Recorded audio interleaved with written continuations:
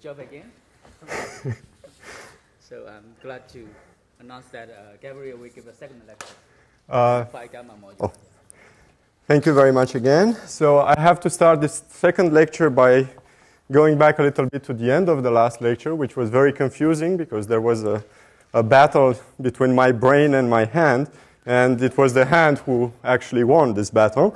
So in my head I had QP, and what I ended up writing was ZP all over the blackboard in the example of the elliptic ordinary curve.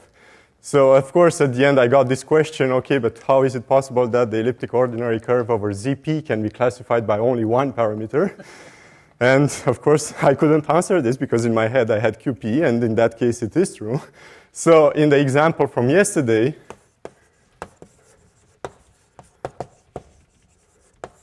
well, I guess the only example that I gave anyway, you have to work with VP of E instead of TP of E, and so with QP instead of ZP. But there is an explanation for this battle, the fact that everything I did yesterday was at integral level. Right? I classified ZP representations of GQP. I didn't even tell you what is the classification of QP representations of GQP, so it was kind of natural to go over it with ZP. But I have to mention that the problem with ZP and TP of E seems a lot more interesting than the problem with VP of E. Write down explicitly the Phi-gamma module of all TP of E when E is an elliptic ordinary, a good reduction, ordinary reduction, but over ZP now. So this was one confusing point. I hope it's clear now. So with this modification, everything I said yesterday, or at least I hope, is okay. Second remark is that the hair complex that I defined was not a complex, because of course I messed up the two maps.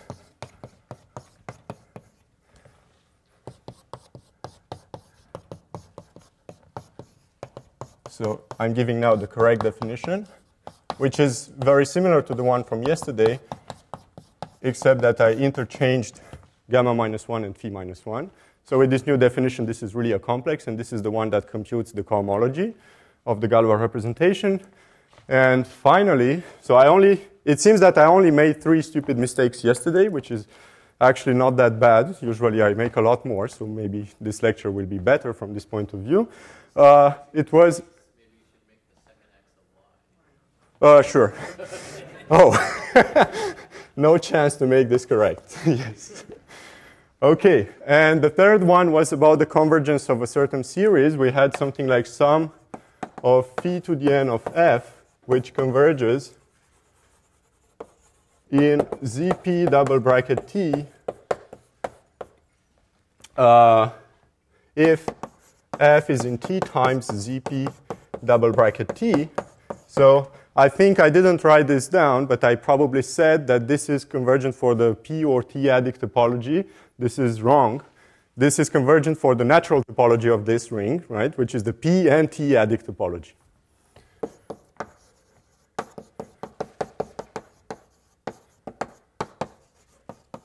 The problem being that phi to the n of t, this is 1 plus t to p to the n minus 1, and this is not convergent for either the p or t-adic topology, but it is convergent for the p and t-adic topology. So now it's fine. Okay, so in Jared's lecture, we introduced a certain class of representations, and I will only be interested in the crystalline ones for today. Actually, the RAM ones are extremely interesting. I will probably tell you how you can compute the d RAM of some representation in terms of the Phi-gamma module. But I would really like to give you the example of crystalline representations. And for instance, to answer the question, how do you recognize on the Phi-gamma module whether a representation is crystalline? How do you compute decrease of that representation? And something which I find a lot more interesting, knowing decrease of a representation, of a crystalline representation, how do you compute the Phi-gamma module? So this is for today. Well, yesterday, I have to go back a little bit to what we discussed. We saw that we have an equivalence between ZP representations of GQP and et al. Phi-gamma modules over this ring OE. So OE here is the ring of power series, sum of an t to the n, where an is in Zp, and it goes to 0 p-adically when n goes to negative infinity. So I would like to promote this to an equivalence between QP representations and some étale Phi-gamma modules over some other ring. And you can guess what will be this ring. Well, this will have a name. It's called E. And it's just OE, and I invert P. In other words, this is the action field of OE. Right? And then you have an equivalence of categories between QP representations of GQP and étale Phi-gamma modules over E, except that now you have to be a little bit careful when defining what an étale Phi-gamma module is, because it's not the obvious definition. Every time I defined étale Phi-gamma modules, the condition that it is étale was that the image of Frobenius spans the whole module. Or in other words, the linearization of Frobenius is an isomorphism. This is no longer the case if you take for E. Right? This is not going to give you the condition of being étale, and the problem is that QP representations have stable lattices by compactness of the group GQP. So in some sense, you should have an analog of the existence of stable lattices on the Galois side, on the Phi-gamma module side. And so it's natural to impose that there should be some stable lattice in your Phi-gamma module preserved by everything, and which is an étale Phi-gamma module over OE. I mean, the existence of such a lattice is not automatic. So to make things simple, I can just define Phi-gamma étale of E in the following way. I just take E, I tensor over OE with D over all possible D in Phi-gamma étale of OE. And then I really get an equivalence of categories. This issue of being étale is going to reappear today when we discuss Roba rings. Again, the obvious definition of being étale is not going to be the correct one. So I already mentioned this Roba ring. Well, and I already told you yesterday that the goal of this thing is to classify representations in terms of some p-adic analysis objects. While here you have power series which do not converge anywhere in principle, because I impose this condition that the coefficients should go to 0 when n goes to negative infinity, but I didn't say anything about their behavior at infinity. So for instance, I cannot just evaluate this function at any value in principle. If you try to compute f of 1, you get nonsense, because an may not go to 0 as n goes to infinity. Right?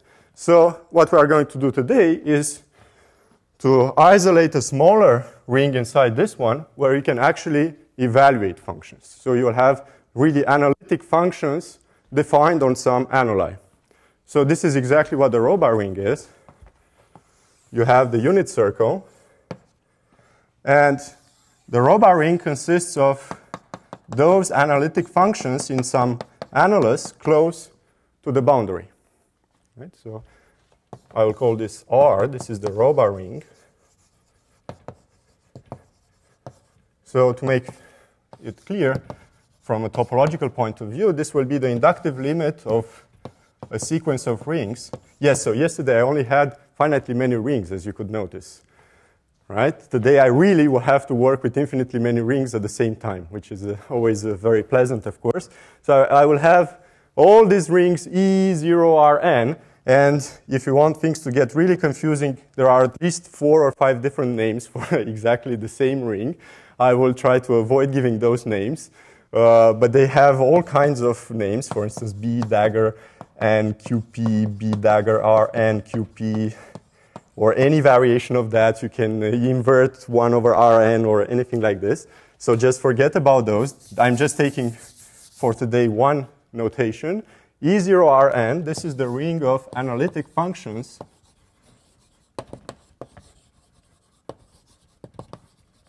on the annulus defined by the condition that the absolute value of zeta p to the n minus 1 should be less than the absolute value of x and this should be less than 1. So this is something which is really close to the boundary, right? And as n goes to infinity, you really go very close to the circle, to the unit circle. Because this norm here is just p to minus 1 over p to the n minus 1 times p minus 1. So when n goes to infinity, this goes to 0, and so you go to 1. Right? And you can easily see from this definition that this is an increasing sequence of rings. And each of them has a natural topology, because this is the ring of analytic functions on some rigid analytic space, which is not an which is not an affinoid, right? Because you have strict inequality here. But of course, there is a definition of the topology. This is a Frechet type topology. And the rho bar ring is going to be an inductive limit of Frechet spaces, which can make the topology pretty non-trivial. For instance, there are 3 submodules of rank 1 inside R, which are dense. So Rn is this one. You can rewrite this in terms of valuation, and then it becomes 0 less than Vp of x less than or equal to Rn.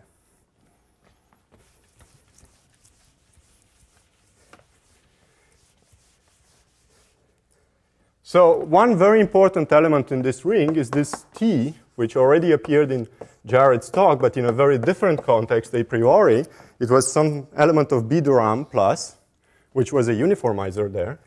So this T is the log of 1 plus T. So by definition, it's the sum of this series. And this is really in R. Right? This converges on the whole open unit disk. And for instance, exercise, this is very surprising. T times R is dense in R. So when you deal with these issues here, things can get really crazy from the very beginning.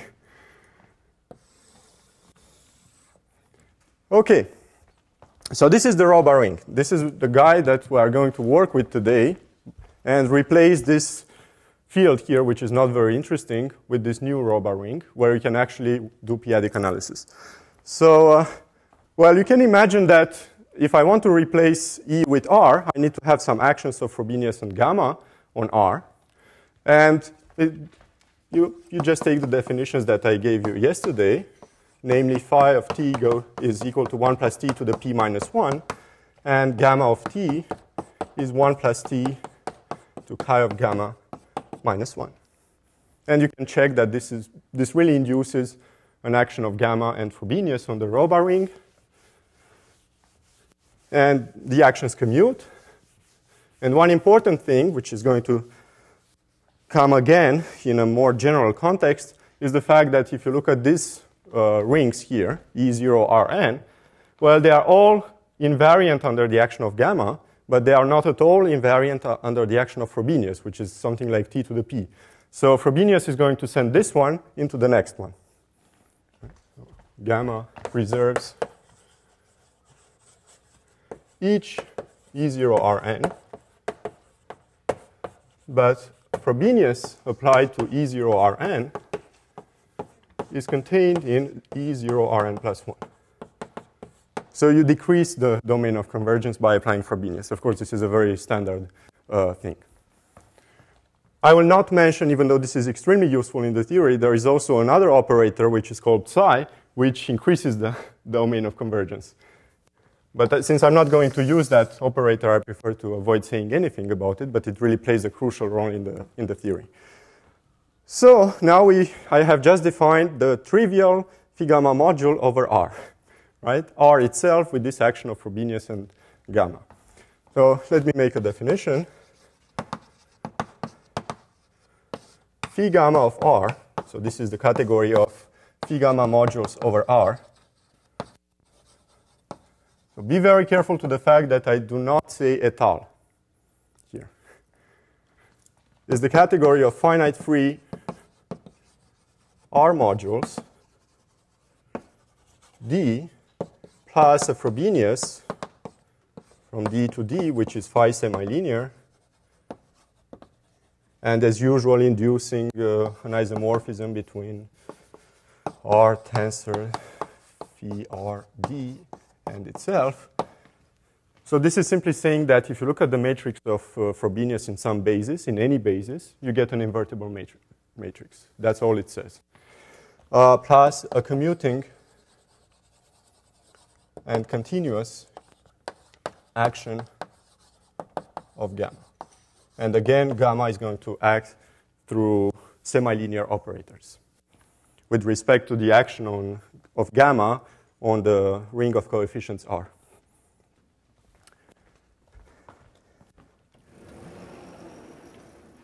Oh, there are some traces from Jared.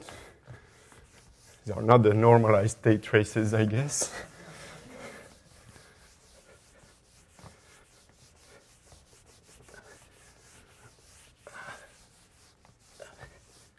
Okay. So this is the category we are going to work with. At some moment, I will define what étal Phi-gamma modules of a rho bar ring are. But for now, let's work with the larger category. What can we say about these guys? Well, one example, just to see that this encodes more information than Galois representations. So let's take now delta from QP star into QP star. So note that this is really QP star and not ZP star, like yesterday. So this is not a unitary character. In particular, it does not correspond to, in general, to some Galois character. Then I can define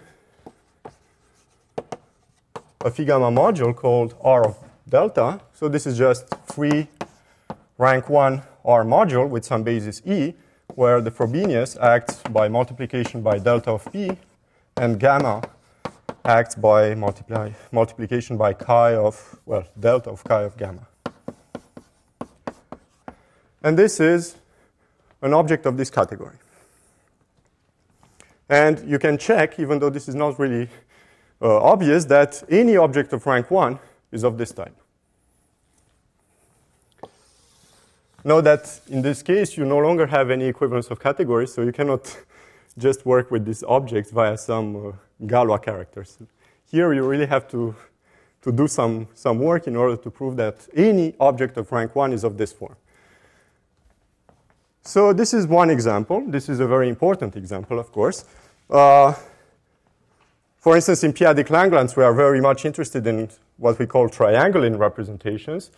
And those will correspond to some étal Phi-gamma modules over the rho bar ring, which are successive extensions of objects like this. So understanding successive extensions of such modules is actually quite important. Okay, so we have this category of Phi-gamma modules. And now let me tell you that we have an analog of this property. So you see the rho bar ring is an increasing union of rings which are stable under the action of gamma, and Frobenius acts by shifts in some sense, sends one at level n into one at level n plus 1. You have a general statement about Phi-gamma modules in this category. You can always write them as inductive limits of some canonically defined objects, which are modules over these rings E0Rn. So let me state this as a pretty easy proposition and leave you as an exercise. Any D, so for any D in phi gamma R, there exists some n of D, and for each n greater than or equal to n of D, some canonical E0Rn submodule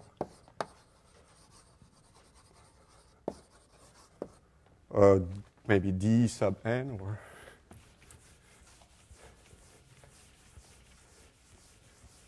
well, maybe to emphasize the similarity with E0Rn, let me call it D0Rn. This is the notation that Colmez uses inside D, such that, well, the natural map from rho bar tensored with D0Rn into D is an isomorphism. And, well, I guess each D0Rn is stable under gamma. And Frobenius of D0 Rn is contained in D0 Rn plus 1. So in the case of the trivial Phi-gamma modules, of course, D0 Rn is just E0 Rn. So very often this reduces problems concerning Phi-gamma modules over the Roba ring to understanding compatible objects of this form. Okay.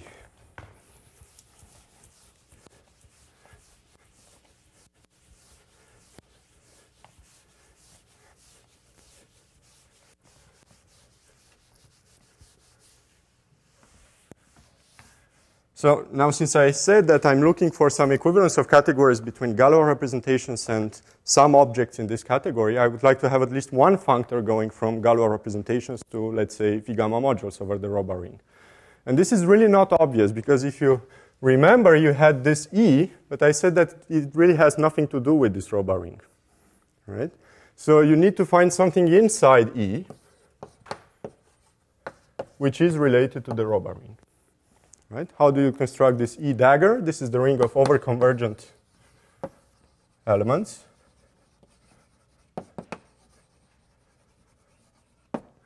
Well, you can think of this just being objects in QP double bracket T 1 over T. In other words, Laurent power series, but with infinite coefficients in both sides.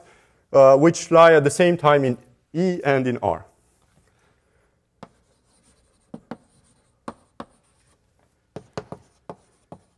Right? So in other words, E dagger is just the intersection of these two inside this stuff.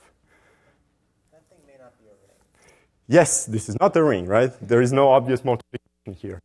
But the intersection of the two has a meaning. Yeah, and it is a ring. right. And it's actually a field, even though this is not obvious. So in other words, you can define this one as being bounded functions. And now it's really clear that this is a ring. Bounded functions in the Roba ring. Okay.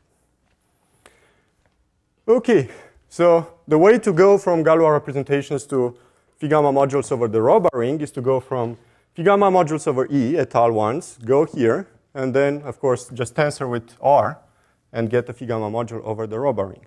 The big problem is here.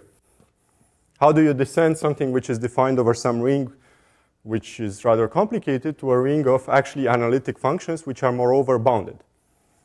So this is one of the main theorems of the theory. And it's due to Charbonnier and Colmez. Kedlaya gave a very beautiful new proof, which is more in the spirit of perfectoid spaces and the perfectoid equivalence. But it still requires quite a lot of very non-trivial estimates about the action of gamma. So the theorem says the following. For any D, which is an étale Phi-gamma module over E, there is a largest E dagger submodule. Well, actually subvector space, but anyway, E dagger vector space, D dagger inside D, which is finite dimensional,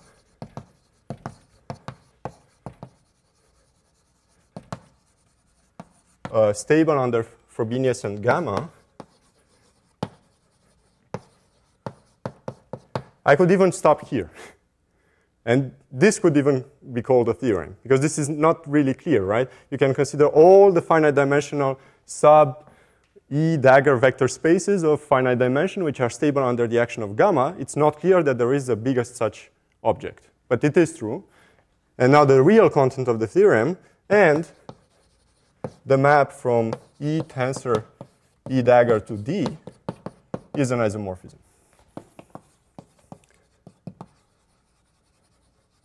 In other words, D dagger is big enough to span your Phi-gamma module.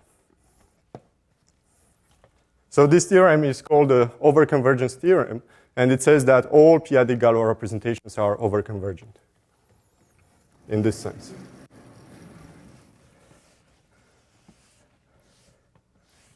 So the way that Colmez and Charbonnier proved this theorem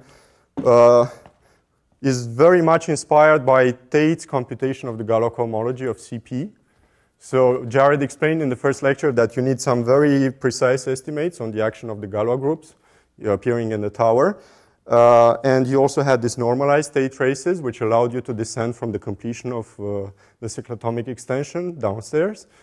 So all these kind of techniques are used to prove this theorem, but you have to replace CP by a lot more complicated period ring, which sits inside this A tilde, I guess, 1 over P. So there is a very big ring of over-convergent objects inside this one, and that plays the role of CP. And using the same techniques, you end up proving this theorem. So I'm not saying anything about this because the proof is very technical, but this gives you the way to go from Galois representations to étale Phi-gamma modules. Because now you get a functor from QP representations of GQP into Phi-gamma of R. So you take V and you send it to robot tensored over the over-convergent ring with D dagger of V. Or I should call it D of V dagger.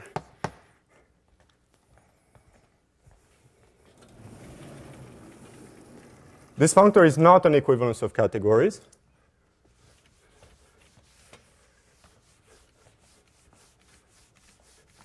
And now you need to define the analog of étale Phi-gamma modules. Well, you can simply say that something is étale if it comes from a Galois representation, and then you get an equivalence of categories. Well, you still have to prove that this functor is fully faithful, which is not obvious, right? Because you are tensoring with a very large ring here, ρ over E dagger. It's not difficult to see that V goes to D of V dagger is fully faithful, because you can recover D from D dagger. But it's not obvious that when you tensor with some bigger ring, you get a fully faithful functor. But it is true. Right? So I could define Phi-gamma modules which are étale, just those which are in the image, and then we get an equivalence in the usual way. But there is actually a much more conceptual way of defining étale Phi-gamma modules over the ρ ring. Namely, if you remember, when you classify isocrystals over a perfect ring, let's say algebraically closed, there is a Dieudonné-Manin classification for those.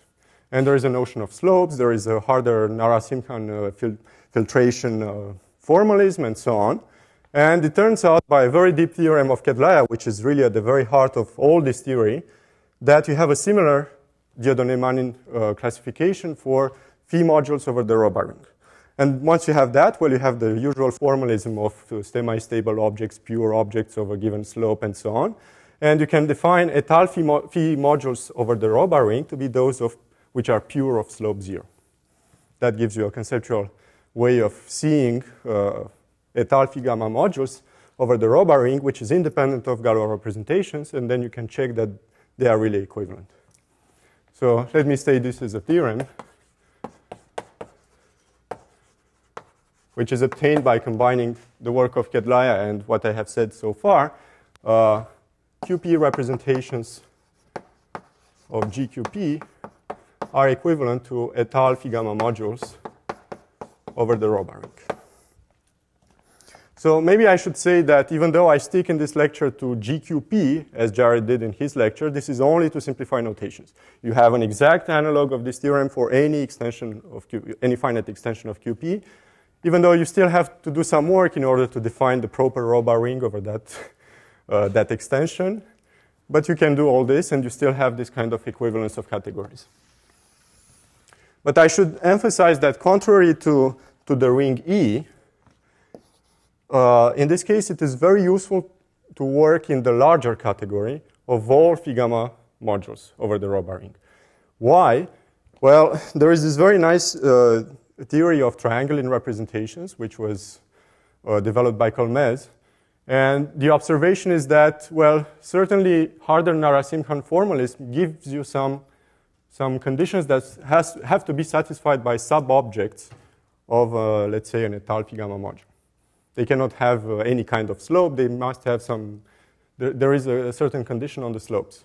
But that is not totally restrictive. You can just take sub-objects which satisfy that condition. And so irreducible objects in this category, or equivalently, irreducible objects in this category, can actually become reducible in the larger category of Phi-gamma modules over the Roba ring. And that's very useful because the reducible guys you can try to split into successive extensions of characters. For those ones, you actually understand the Phi-gamma modules. And so you can turn, in some sense, irreducible representations here into reducible Phi-gamma modules if you just enlarge your category of Phi-gamma modules. That was an extremely beautiful and very powerful idea, which is constantly used, for instance, in p-adic Langlands correspondence or in the study of eigenvarieties. So really, when you work with the Roba ring, it's actually a very good idea to work here. But of course, you still have to remember from time to time that your objects do have some integral structure. Okay. So now I would like to make the link with p-adic Hodge theory. So Jared introduced a certain number of period rings and a certain number of adjectives for Galois representations being Hodge state, de Rham, crystalline, and so on. And at the end of his lecture, Carol asked, okay, how do you recognize that on the Phi-gamma module? Well, there are a certain number of comparison theorems that allow you to read all those invariants given by p-adic Hodge theory. None of these theorems is easy to prove, so I will only give you the results. The results are actually surprisingly easy to state. The proofs are always fairly hard. So let's see how to recover decrease. Well, this is one of the easiest results to state and one of the hardest to prove. So let's take V to be any, and I really insist on that, not crystalline a priori, any p-adic representation of GQP. So I have this D rig of V. I forgot to call it, to give him a name, so let me define it right now. It's just the base change extension of D dagger V to the Roba ring. So here's Berger's theorem. Decrease of V, which really makes sense for any p-adic Galois representation because you can just tensor with this decreased ring and take invariants under the Galois group. So you don't need any concept of crystalline representation to define such object. This is really isomorphic as, let's say, phi module over, over QP in this case. It's isomorphic to D rig of V. I have to invert this T element, which I defined at the beginning, this log of 1 plus the variable.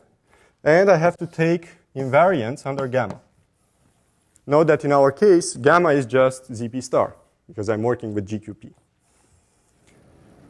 So you notice that I did not say anything about filtration here, right? There is a priori no obvious filtration on this object here. Well, it turns out that you can define one. I will explain when I go to D de Rham. So the combination between this theorem and that I'm going to give you a way to recover decrease together with its filtration.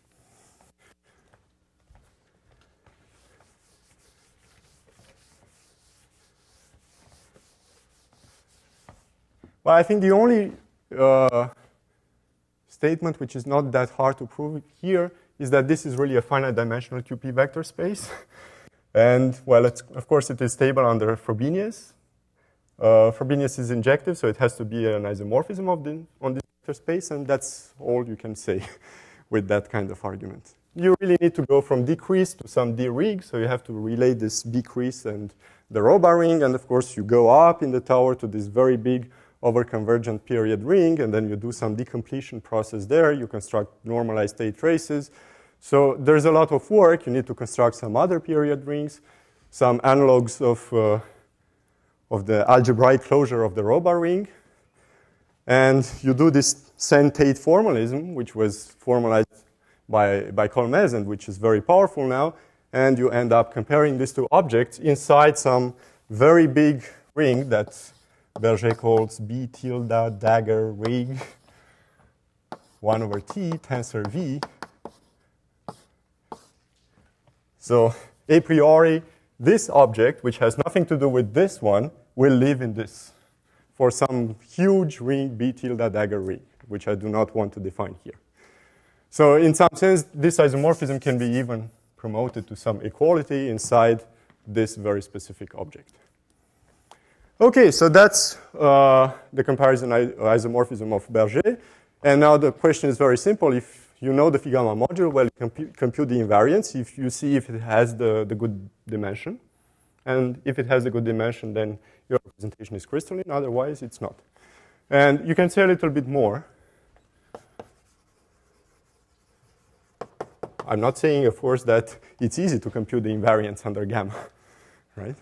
But for instance, if your representation is trianguline or something like this, what is going to be, because by some Devisage argument, you just have to go back to your Roba of delta and compute invariance there. So in practice, if you work with trianguline representations, things are quite nice. Moreover, if V is crystalline,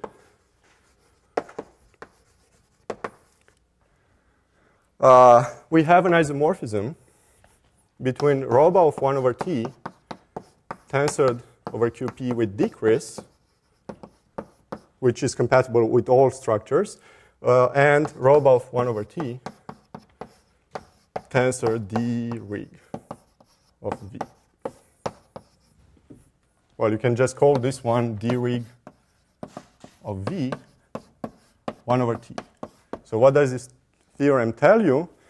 Well, it tells you that if you know decrease, you can compute this guy, which is a Phi-gamma module over the Roba ring, and you can recover d rig of V up to inverting t here. So there is still some process, because you see here, if I know decrease as a Phi module with no filtration whatsoever, it tells me that I can recover this one. In other words, if I forget about the filtration, all I get is this object. So if I really want to get d rig, I have to invoke some extra structure, which is the filtration on decrease. Good. So now I'm speaking constantly about filtrations. I have to give you the recipe, which allows you to compute d dram and then to promote this to a way to recover d rig of V out of decrease. And in the end, I will give you an explicit example. For instance, what happens if you take a supersingular elliptic curve over QP. In this case, it's not difficult via the comparison isomorphism that Jared mentioned to actually compute decrease of that, because you have to compute some crystalline cohomology. And normally, geometers know how to do this. So you will know what is decrease. You will know the filtration, because you can also compute the RAM cohomology. So you know what are the corresponding jumps in the filtration. So basically, you will know this, and you will also have the filtration. That will give you d rig. And once you have d rig, it will be not very difficult to find inside even the integral Phi-gamma module. All right, so what about d dram?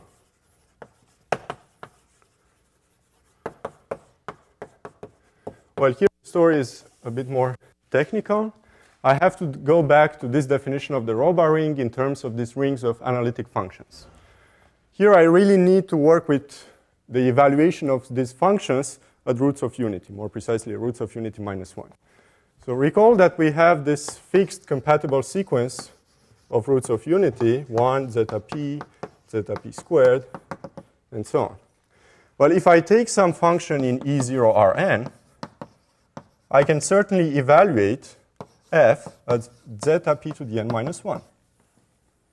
Because by definition, my function is analytic in the corresponding domain, and so this makes sense. And this will give you some element in QP of mu p to the n. Let me call this one just f sub n, make notation shorter. So this one makes sense. I can do the same thing with the whole derivatives of f and take successive derivatives. I can still evaluate at zeta p to the n minus 1. And I can package all this information into one single object, namely a formal power series. So can define Frobenius minus n of f. So for now, you should just take this one as just a symbol, Frobenius minus n. You can actually give a meaning to that if you work in this very big ring that Berger constructed, but just take it as a symbol. This will be f of zeta p to the n exponential of small t over p to the n minus 1. And this also makes sense now as a formal series in one variable small t with coefficients in f sub n. And this really remembers all the information about the values of the derivatives of f at zeta p to the n minus 1 by some Taylor expansion argument.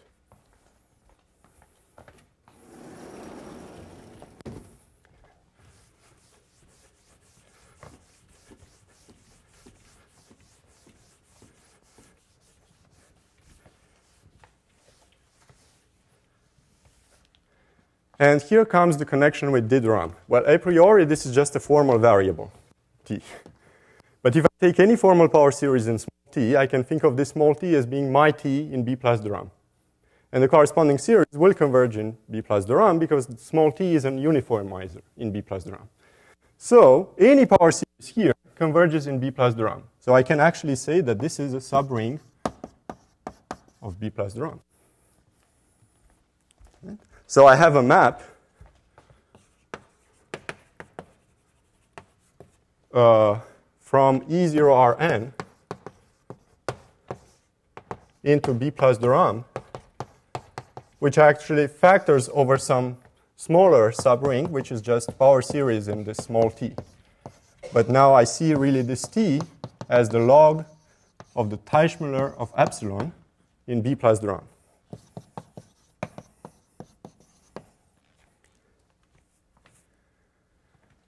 Okay. May I ask why Fn is contained in B plus Diderot?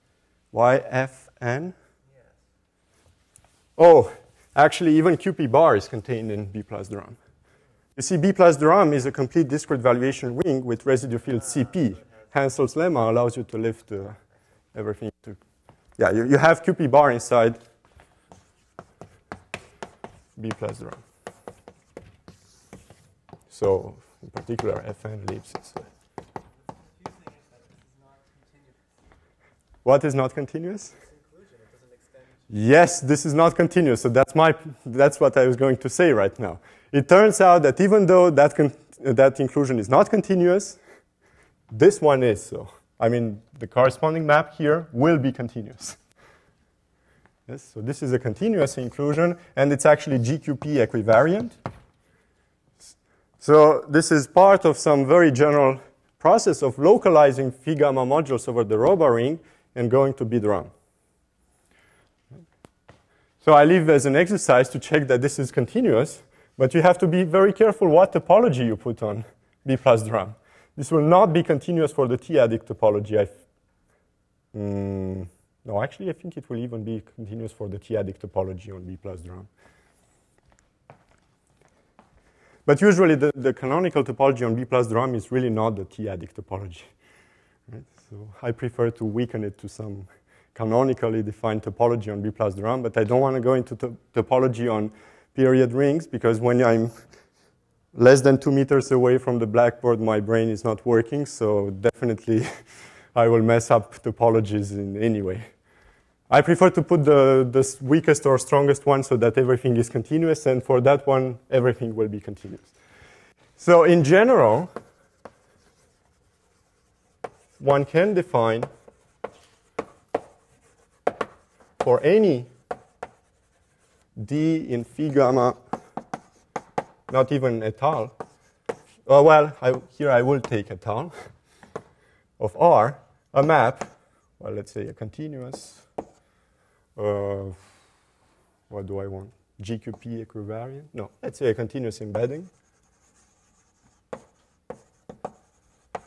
from D0Rn. We call that this is this canonically defined object, which is very much like E0Rn, into B plus Diderot tensor V, even there. Actually, it plans in a much smaller subspace, but it doesn't matter. where V is such that d rig of V is D. So that gives you a way to go from étale Phi-gamma modules over the Roba ring to the theory of bid-RAM.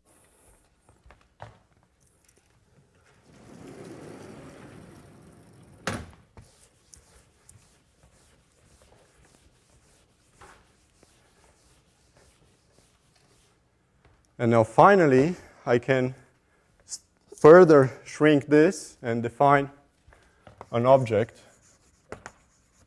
Yes?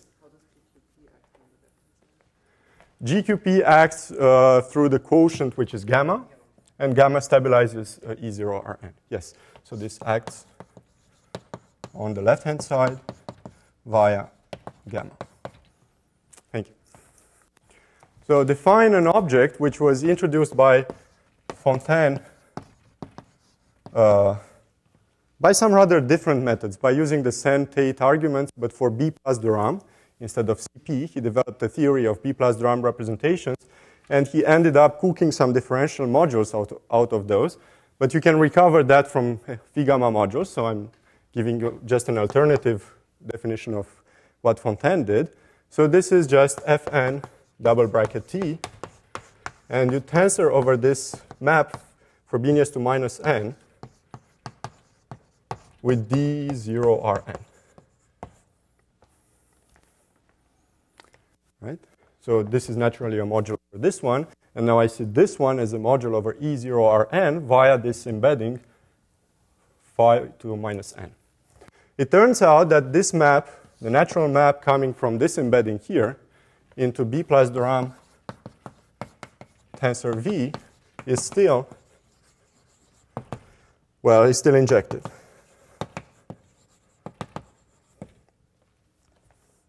So this one naturally sits inside B plus de Rham tensor V. So in some sense, all the objects that I constructed so far live in this big B plus de Rham representation.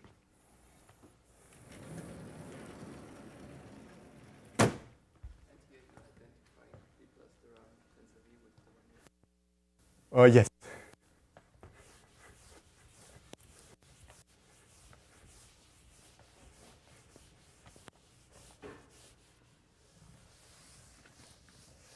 There is still an action of gamma on this D plus diff n, because you have an action of gamma on both sides of the tensor product. Everything is compatible with gamma. So gamma acts on D plus diff n. And now here's the theorem. I guess this is due to Fontaine, let's say, but in this version with Phi-gamma modules, you can find it in papers by Charbonnier-Colmez. So I think that this also works for any p-adic representation, but just to make sure, let me assume that V is de Rham. I'm pretty sure that it works for any. Then, for all I in Z, field I of d de Rham of V. So recall that this d de Rham of V is obtained by tensoring V with B de Rham and taking invariance under the whole Galois group. And this was a filtered vector space, so it makes sense to talk about field I. And this is just T to the I, D plus diff n. And I take gamma invariance, and this for any n big enough. And in particular, the right-hand side is independent of the choice of n. And you need to take n big enough, because if n is small, you don't have any control on D0Rn. They are not maybe non-zero or anything like this. But you know that when n is big enough, D0Rn is big enough, so it controls everything, and then this theorem tells you how you compute D de Rham with all of its.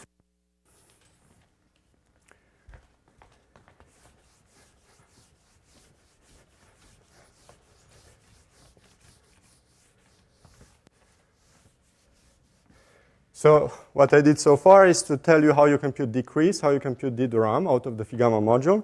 Now I will do the opposite. I will tell you how you reconstruct the Phi-gamma module out of decrease. So reconstruction of d-rig.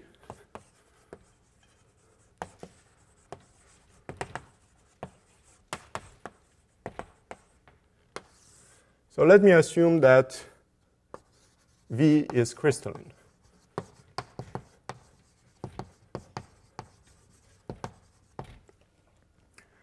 Well, we saw that in this case, we have a certain comparison isomorphism between rho bar of 1 over t tensor decrease and rho bar of 1 over t tensor d-rig. So now the question is, how do you recover d-rig inside this object? Well, let me consider the very simple case, which is actually already not trivial. Take the trivial representation. How do you recover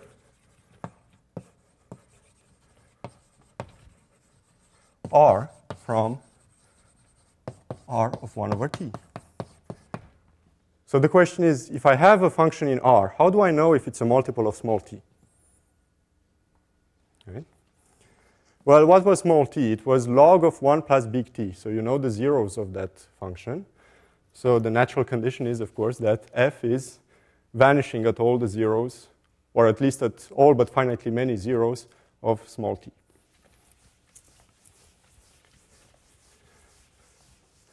So let me state this as a proposition.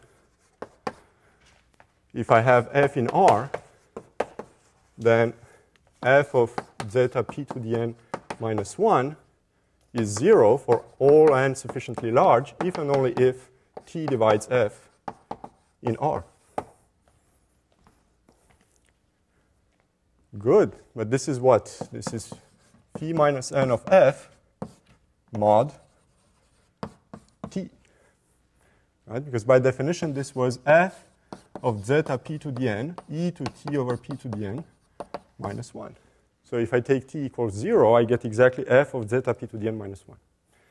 So the necessary and sufficient condition is that phi minus n of f lands in t times fn double bracket t.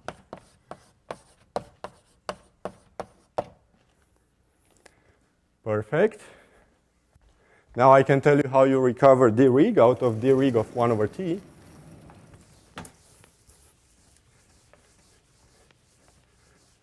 And it's really a formal consequence of this. So let's say this theorem. D-rig is just z in d-rig of 1 over t such that phi minus n of z lands in d plus diff n for all n big enough. And this is very nice, because now, in the case of a crystalline representation, I know what is this guy. It's just this one. So when V is crystalline,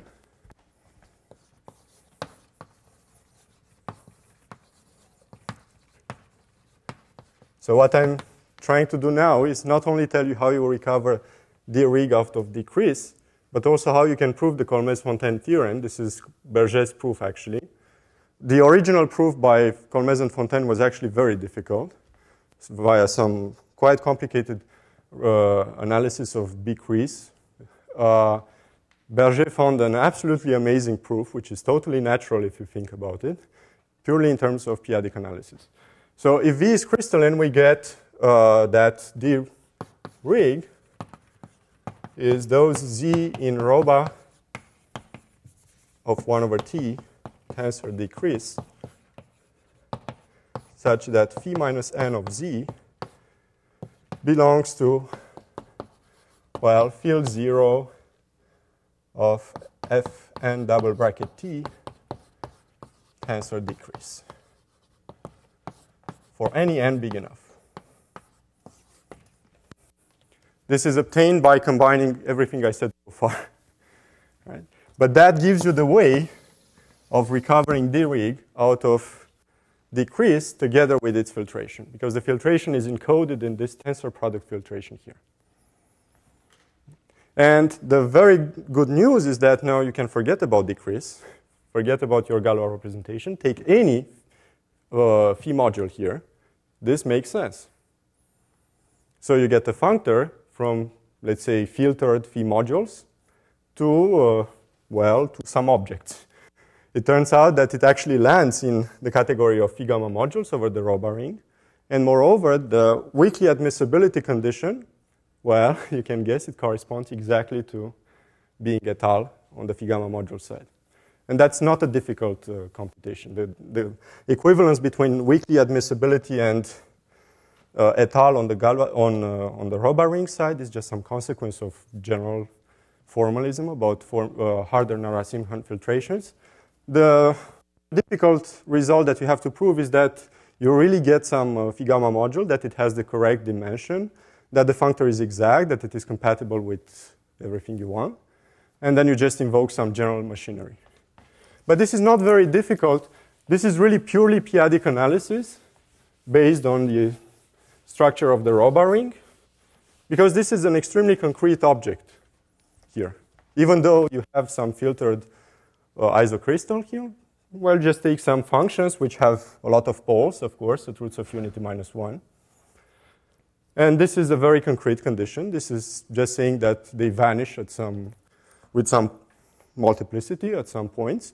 And that's it. So you are studying really some very concrete objects. So let me state, this will be the last thing. Unfortunately, I don't have time for the supersingular elliptic curve. But then it's really a very nice and interesting exercise.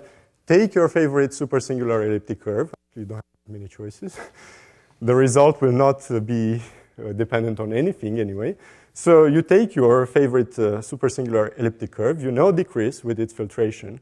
Do this computation here. And you will end up with some nice formulas for the action of Frobenius and gamma on the corresponding object.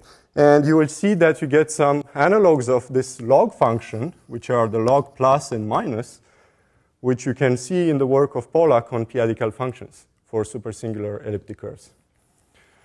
All right, so the theorem is that this is due to Berger.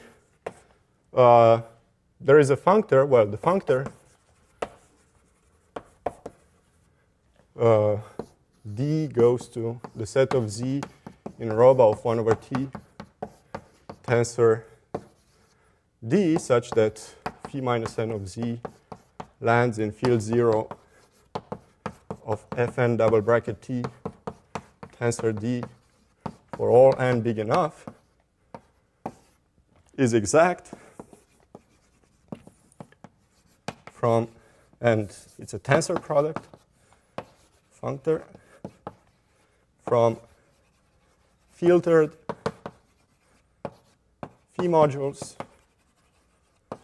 to phi gamma of R, and D is weakly admissible if and only if the corresponding object, how to call this one, M of D is et al. So this really easily implies, and I should say that it's also fully faithful,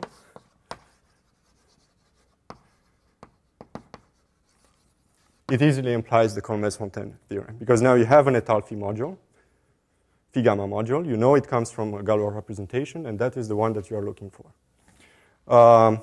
But it actually, Berger goes even further. You can ask, okay, what is the image of this functor? I do not impose weakly admissibility. How do I characterize the image? Well, I will leave that for you to go and see his webpage and see the corresponding paper in asterisk. I can only tell you that it's related to differential calculus. So you have these modules, d plus diff n. You can see them as differential modules for the action of gamma, because you can actually differentiate the action of gamma on those. So you get some differential equations. And the condition is that those differential equations have enough solutions. Yeah? And that is the image. OK, sorry for going over the time.